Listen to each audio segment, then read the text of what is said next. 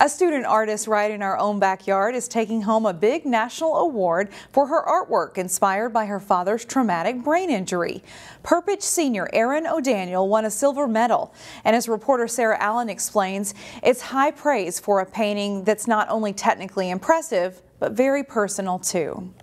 That one is based off of the woman on the cover of the song. Many times, artist Erin O'Daniel takes inspiration for her artwork from music. When I listen to songs, I get ideas for art pieces, so I rely a lot on music for my ideas. But something else was the inspiration for the high school senior's award-winning painting. My dad, 2 weeks before my senior year here, he actually got a TBI, a traumatic brain injury from a biking accident.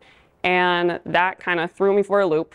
So I had to start my senior year with, my dad in the hospital in a coma. Erin's dad was on a breathing tube and spent 3 months in intensive care. His brain had to heal, so everything shut down immediately. Erin used art to help her through this hard time, channeling her emotions into her digital painting called Holding On. I wanted to represent me and my mother's relationship at the time, which was us holding on to each other for comfort. Erin's visual arts instructor, Catherine D'Elia, says the piece conveys a strong message through the placement of the figures, and the high quality of the work is in line with Erin's other pieces. She has a lot going on interiorly, and then she'll just deliver this work that you maybe didn't expect, or that is super thought out and very successful, and you're just oh dang, every time she turned in a sketchbook, it was just knocking my socks off.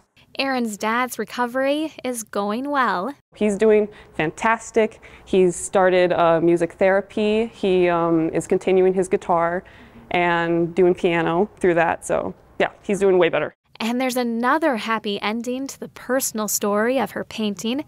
She won a national award. I wasn't really thinking of showing people it or whatever, but it's, I'm very happy that that was the one that won.